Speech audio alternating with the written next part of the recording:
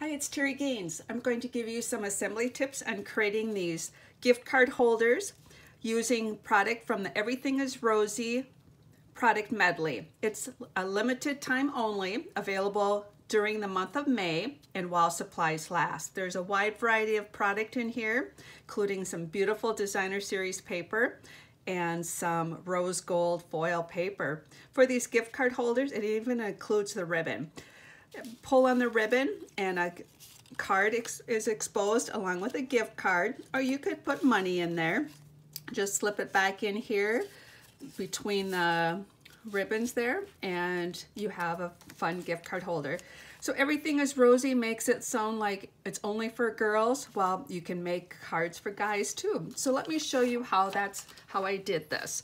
So I'll get all the prep work done before we start the assembly. So we have 6x6 designer series paper, and I used these two prints for the gift card. There's 4 additional prints in here. I have a video and a blog post showing some cards I made with one piece of the gold rose foil. So you can hop over to my blog to see that, createwithterrygaines.com. So for the gift card holder, and I have the measurements printed here. They're also available on my blog. We need colored cardstock that is 2 inches by 8.5, scored at 4 1/4. If you're going to make more than one, I would suggest that you score your cardstock first and then cut the 2-inch strips. And that just saves you a little bit of time. So the punch we're going to use for the end is the scalped topper punch. So you're going to place it all the way in on both ends, so on this end and on this end. What's nice about this punch, it creates the slit that we need for the ribbon. The other piece of paper we need is designer series paper that is 2 3/4 by 5 3/8, scored at 1.5 inches on both ends. So I like using the Simply Scoring for that. So use the larger end of the stylus. This is a designer series paper. You don't want to tear through it, and a lot of times the smaller end will tear through. So 1.5 inches on one end, rotate it, and 1.5 inches on the other end. The Simply Scoring works great for that. The other piece of paper we need is the card. So this is the 2 1/8 by 6 3/4, scored at 3 3/8. What I did to get this color on, I actually used the shimmer paint that you get in the product medley, and I took the Stampin' Spritzer, put about 3/4 of filled with rubbing alcohol. And then what I do is you want to shake this up. So I've done that ahead of time. So what I usually do is put about 5 drops of paint in here. So I'm going to just do that right on the camera. Got an air bubble there. That's all right. So 5 drops of paint, and you can put less if you don't want as much in here. And then what you do is put the cover on and shake that up, and then you can spritz your paper. So I have made a couple different ones, different colors of these. I'm gonna move this punch. So I have the pink or the rose gold. So what I did for this card is I actually just shook this up and spritzed. You can actually, from this bottle, you get about 3 sheets, 8.5 by 11 sheets of cardstock. For the blue, I actually took my re-inker and added 5 drops of ink refill, and now added that. Now I can get my blue spritz on there. So just a light coating. You don't want to saturate it. It will soak through. Let it dry, and then you can stamp on top of that.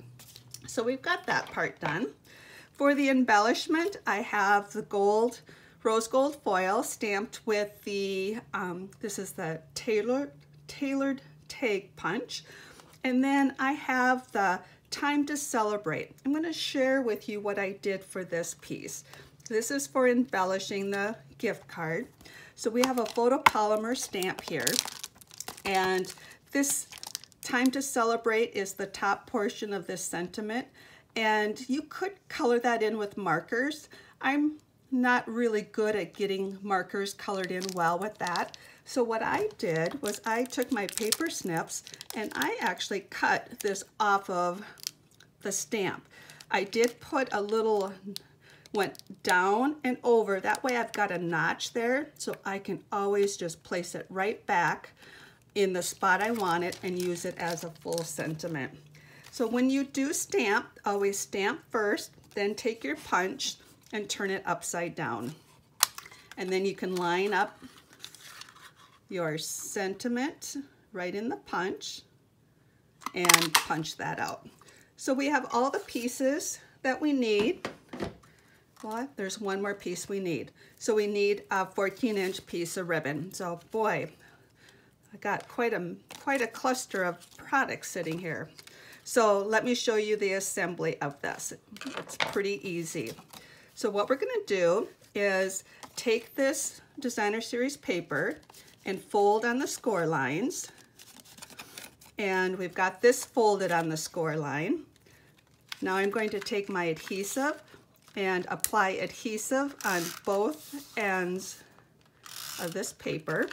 And then I'm going to use this grid as a guide. So I'm going to put this a 1/2 inch from the bottom. So each grid is a 1/4 inch, so 2 grids. And then I'm lining up equal here, and then I can take the fold of my 2 by 8.5 folded, and I can just bring this piece in and this piece in, and that's all we need to do for assembly. The 14 inches of ribbon go through. Get those two to be equal on the bottom. You can put your card, push that all the way down. Then what I do is I turn this backwards and then take the 2 ribbons and wrap them around to make a slight knot or a little knot. The reason I turn it backwards, the back side looks nicer, so that brings that nicer on that side. I have regular dimensionals on the back of my gold foil, and we'll just place that right in the center here. And then mini dimensionals on the back of the Time to Celebrate. And we'll just place this right there. And that's how quickly we have our gift card holder. Hope you, if you found me via YouTube, look in the comments section for a direct link to my blog post where you'll find the supply list, measurements, and the instructions for this project. There'll be a PDF you can download and a direct link to my store to purchase the supplies. Thanks for stopping by. Hope you'll enjoy creating this project with me.